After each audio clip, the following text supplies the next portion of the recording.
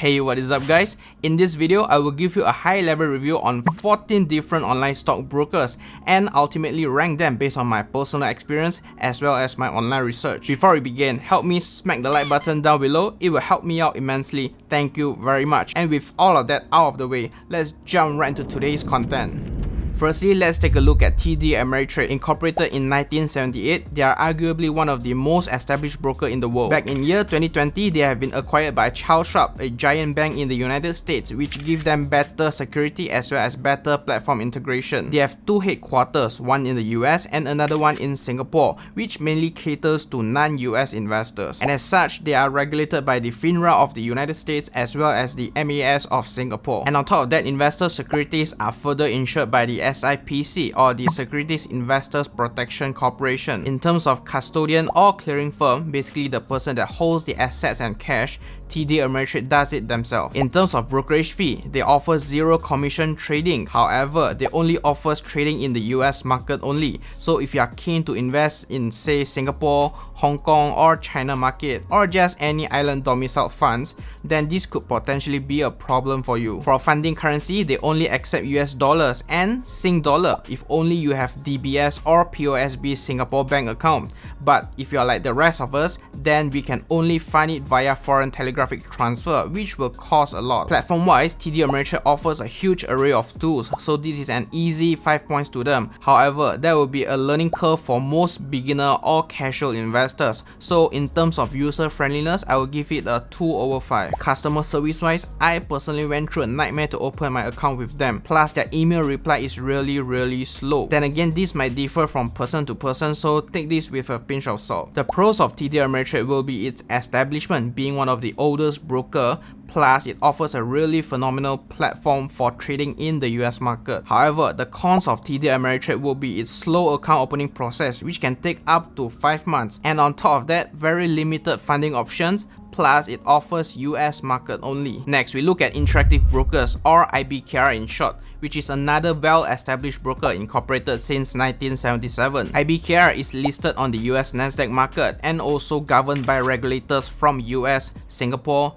UK, Australia, Hong Kong and Canada. Similar to TD Ameritrade, IBKR is also further insured by the SIPC, plus it clears and holds the assets within its group, while also providing custodian service to brokers like Tiger Brokers and Trading 212. In terms of brokerage fee, they charge a minimum of 35 cents per trade, but this is as good as free since they have a really good order execution quality. And if you want to learn more about order execution quality, I will link it up to my previous video on the top right hand corner. Next, for the stock markets offered, IBKR is undisputably the champion as it offers more than 135 financial markets, so hands down it is the most flexible broker in this video, which also leads me to my next point where they support 23 incoming currencies, so more cost saving and less hassle for you. In terms of platform tools, they offer trading services on mobile devices, web portal as well as trading software. But then again, not the easiest for beginners to learn, but if you are interested to learn how to use Interactive Brokers platform, feel free to check out my previous video where I covered the Interactive Brokers mobile app. In terms of their customer service, I learned from people that their live support may take up to 2 hours to connect and they are not the most responsive on emails, so I will give it a 2 here. The pros of IBKR would be its establishment,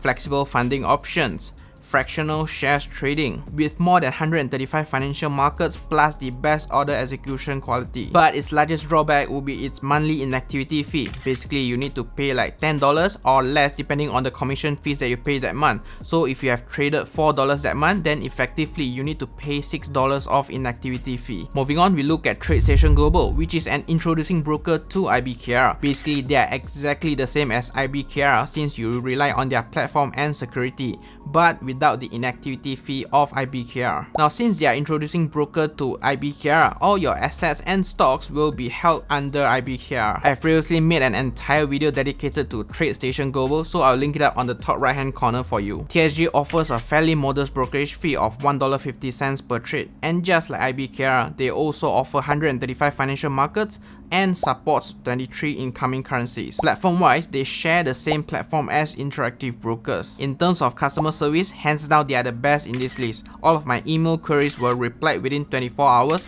plus my account was completed within 2 weeks. For its pros, it's almost identical to Interactive Brokers, but sadly no fractional shares trading. plus you don't need to pay any inactivity fee. The only downside here is that they require an initial funding of $1,000. Not a really huge deal, but just for your information. Next, we look at FirstTrade, a US-based broker established since 1985 and later on rebranded into FirstTrade Securities in 1997. They are not publicly listed and there is very limited information on their founder and CEO John Liu. I looked up John's LinkedIn, there is practically no info on him. So I googled him and the only thing that I can find is that John has previously worked for US brokerage Merrill Lynch, which is now a subsidiary of Bank of America. The point I want to bring up here is there is very little information on the owner and shareholder of FirstTrade, but so far there are no reports of fraud or whatsoever, so this is up for you to decide whether it is legit or not. That said, they are only regulated in the US, plus they are also further insured by SIPC. Their clearing firm is Apex Clearing Corporation, which is the same for Webull, just so you know. Similar to TD Ameritrade, they also offer zero commission trading and offer US market only,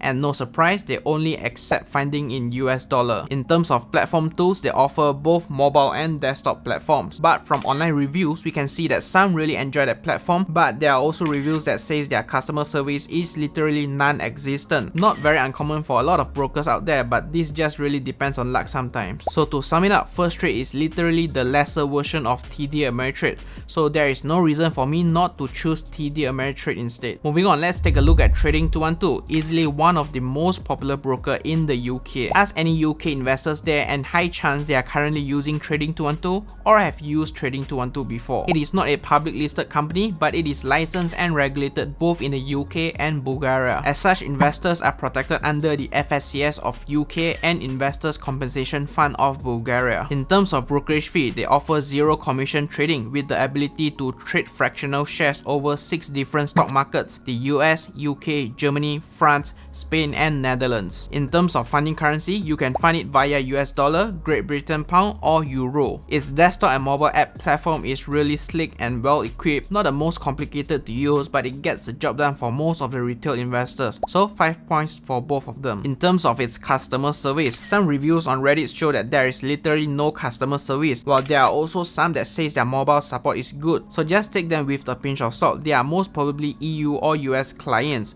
so it might be better off or worse off for us from non-EU countries. So to summarize Trading212, their main selling point will be its fractional shares trading, plus they have a huge user base in the UK, but they offers a very limited funding currency. Next, we look at Saxo Bank, also one of the oldest brokerage firm whom also runs a bank in Denmark. Saxo Bank is not a public listed entity, but it is a majority owned subsidiary of Zhejiang Geely Holding Group, whom is a Chinese automotive giant. Yeah, pretty weird, right? That said, the acquisition does allow Saxo Bank to have much better access to the Chinese market and regulators, just in case you are into the Chinese market. In terms of regulatory, it is licensed and regulated in Singapore, Hong Kong, Denmark, Australia and many other EU countries. For insurance, it depends on which country you are from, so here is a list of its coverage. Saxo Bank acts as a custodian and clearing firm for itself, as well as providing such services to banks and financial institutions, just like StashAway. Its brokerage fee varies according to the different tiers of account, with the cheapest one charging a minimum of $3 per trade. They offer 36 exchanges, which covers most of the financial markets that you can ever ask for. They are pretty flexible in terms of funding currencies, being able to accept US dollar, Sing dollar, Malaysian ringgit and many more major currencies. In terms of platform tools, since they are mainly built for advanced traders, it will be very nice for professional traders, but in return, a nightmare for casual investors. For its customer service, I can't really vouch it personally, but since they are offering various packages that promises at least 24 hours of support on weekdays, so I suppose their service should be above average. So to sum it up, the pros of Saxo Bank will be its order execution quality and customer support, since they mainly cater to professional and institutional traders, while its largest cons will be its minimum funding requirement, a whopping $10,000, not very feasible for most retail investors. Moving on, we have TastyWorks, only recently operational since 2017. What makes them special is because their higher management were the co-founders of Thinkorswim, the current trading platform run by TD Ameritrade, so expect a lot of similarity here. In terms of regulatory, TastyWorks is regulated in the US only, and is also further insured by the SIPC. Its clearing firm is none other than Apex Clearing Corporation, one of the largest clearing firm in the US. Similar to TD Ameritrade, it offers zero commission trading and offers US market only,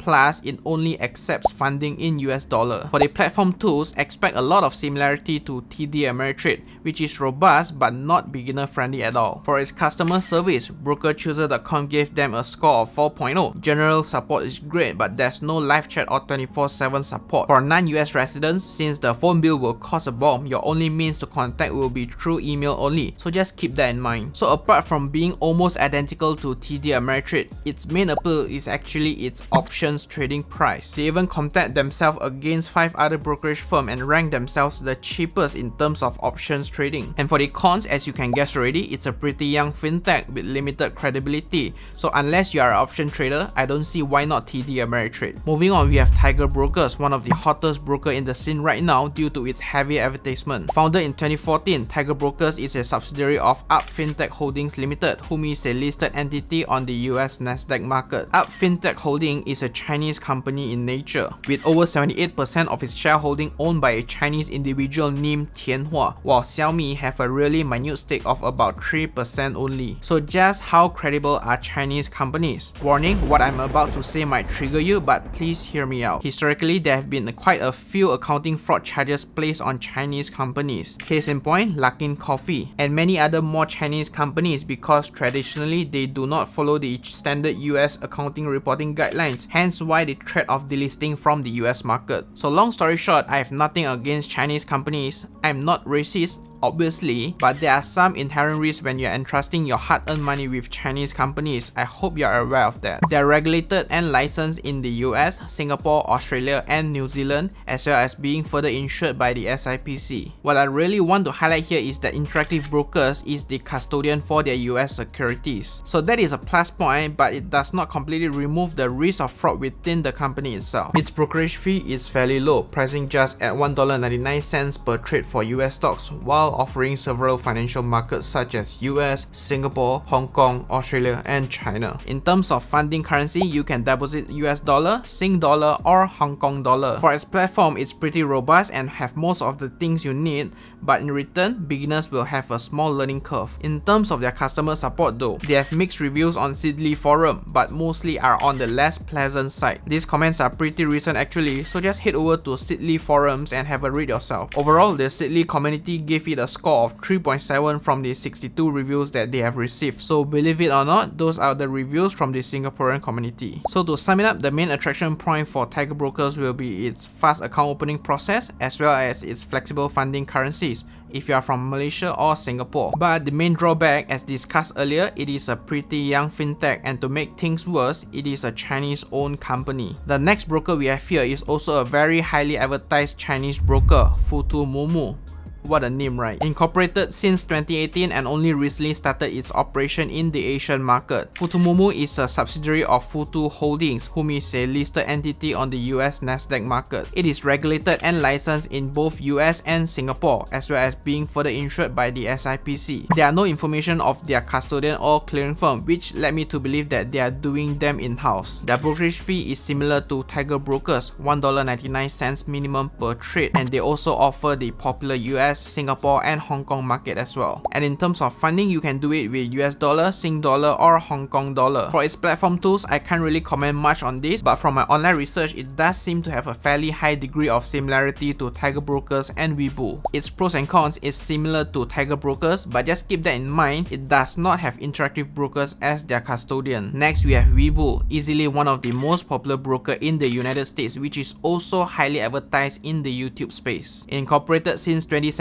Webull is a privately owned company, and if you don't know already, Webull is also a Chinese owned company. On paper, it does put Webull on the same level as Tiger Brokers and Futu Moomoo, I can't deny that, but one fact stood out is that it has a very large user base in the United States, so that just gives a little bit of extra comfort in terms of its financial health. Regulatory wise, they are only regulated in the US, and they are also further insured by SIPC. plus additional insurance policy purchased by its clearing firm, Apex Clearing Corporation. Similar to TD Ameritrade, it offers zero commission trading, offers US market only, and accepts US dollar only. In terms of its platform tools, I can personally vouch that its platform is easily on par with TD Ameritrade or Interactive Brokers. Just download the free desktop software and try it for yourself. I'm sure you will like it. But in terms of user friendliness, there is a little bit of learning curve, so I will give it 3 points. So to sum up Webull, its main selling point will be its zero commission trading plus its intuitive platform, which is really nice to use. Its major drawback, as you can guess already, it offers US market only, plus it is a young Chinese fintech.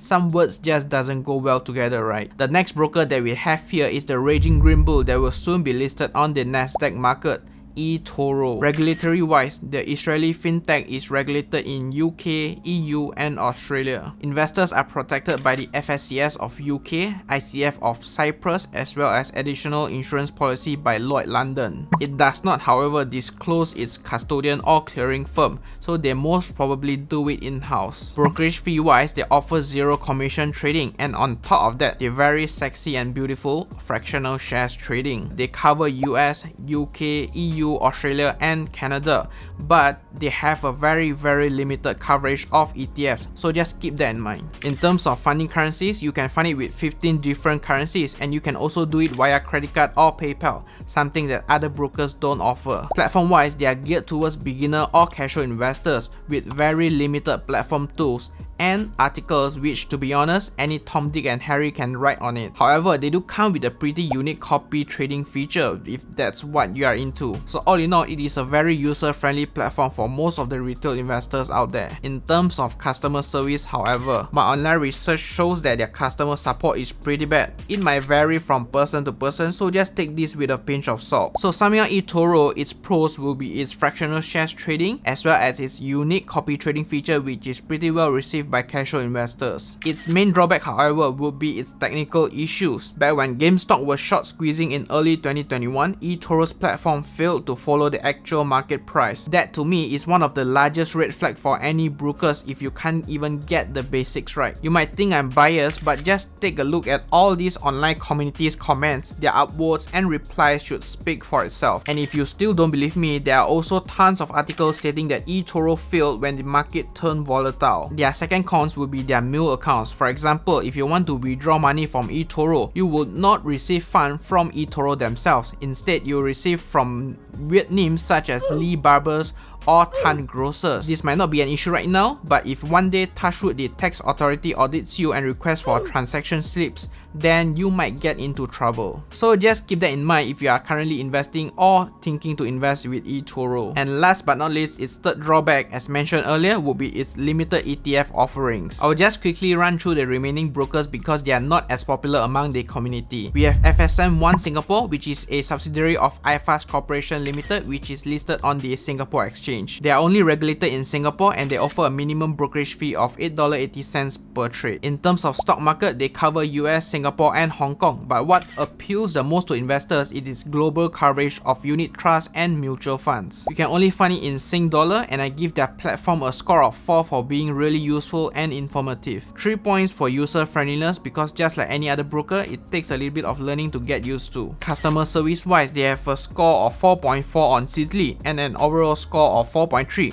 So not bad after all. Its pros, as mentioned earlier, would be its variety of global funds offerings, and they have a physical branch in Singapore for that extra tiny bit of sense of security. Its main drawback, as you can guess already, would be its steep brokerage fee. Moving on, we look at Poems, short form for Philips Online Electronic Mart System. Poems is a privately owned company, but it is easily one of the oldest broker in Singapore. Ask any seasoned Singaporean investor and they will know Poems for sure. Their brokerage fee currently stands at a minimum of $3.88 per trade, but be careful because that only lasts until 31st December 2021, after which they may revert back to their original rates, which is about $10.88 per trade for US stocks, which is pretty expensive. And on top of their brokerage fee, they also come with an account maintenance fee of 16 Sing dollar every 3 months, unless you trade at least one time in that period. And to make things worse, they also charge you custody fee on foreign shares. Basically means you need to pay 2 Sing dollar every month unless you trade a certain amount in that month or quarter. They cover quite a lot of financial markets such as US, UK, Singapore, Malaysia, China, and many other more. And with that, you can find it via US dollar, Sing dollar, Malaysian ringgit, and many more currencies. Its platform is more on the legacy side, but it gets the job done for most of the seasoned investors. It scores 4.1 on Seedly for its customer service and have an overall score of 4.0 from 166 reviews. Not bad after all. To sum it up, Pooms have physical branches in Singapore and is also one of the oldest brokerage firm in Singapore. But its major drawback would be its brokerage fee, custodian fee, as well as maintenance fees. Last but not least, not exactly a broker, but we have our local banks offering global trading platform. They are probably the ones with the highest security among the brokers here because they are a bank in nature and regulated by the local government. But with that, it comes with a very hefty price tag of around $25 per trade,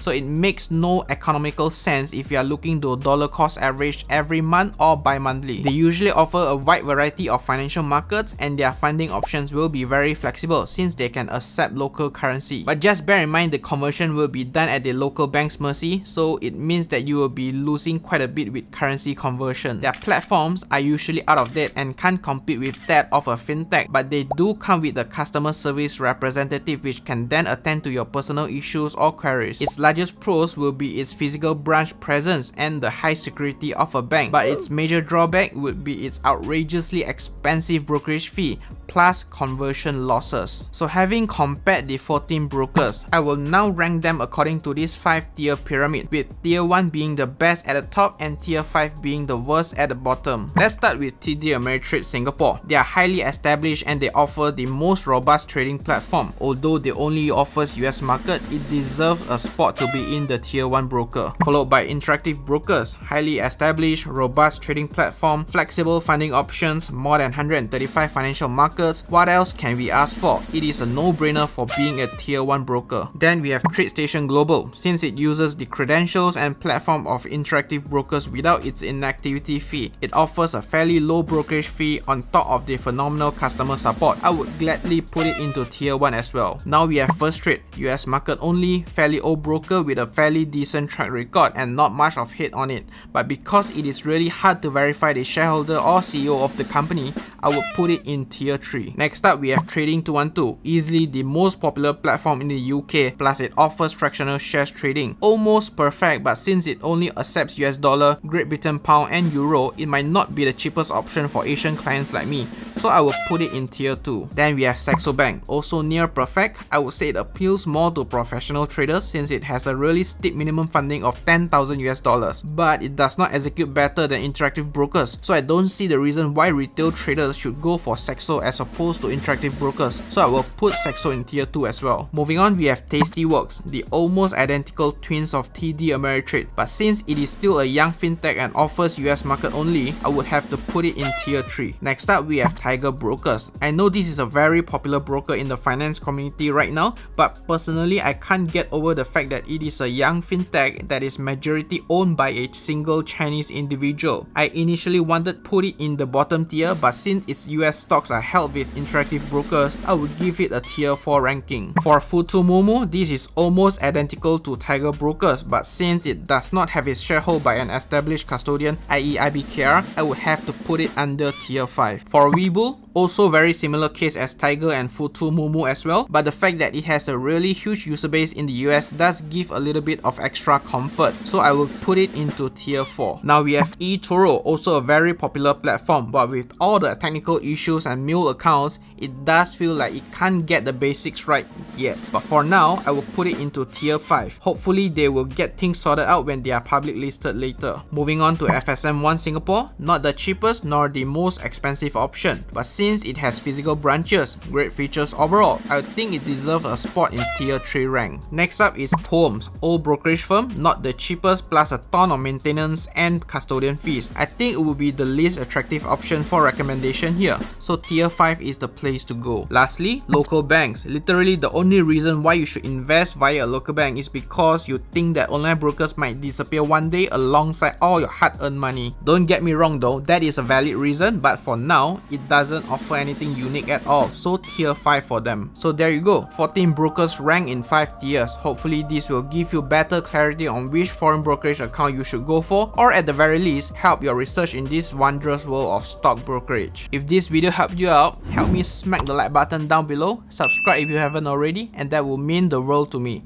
Thank you very much. Also, if you don't mind, help me share this video out so that your friends and family can invest with the right online broker. Let me know in the comment section which online broker you are using right now. Share your experience so far and I'm sure the community will appreciate it. Full disclaimer, all the opinions in this video are based on my personal experience as well as online findings only. I am not sponsored by anyone to say this and I have nothing against those brokers mentioned earlier. Know that any online brokers will have their inherent risks. The best we can do as a retail investor is to do our research, identify the risk, and go for the one with the lowest risk. After all, we are in this for the long term, so don't be blindsided by short-term benefits such as sign-up bonus or referral bonuses. Instead, aim for long-term security, at least for your primary brokerage account. I know this video is a long one, but if you have stayed until this point, thank you very much for your time. That's it, stay safe, stay invested, and as usual, I will see you in the next one.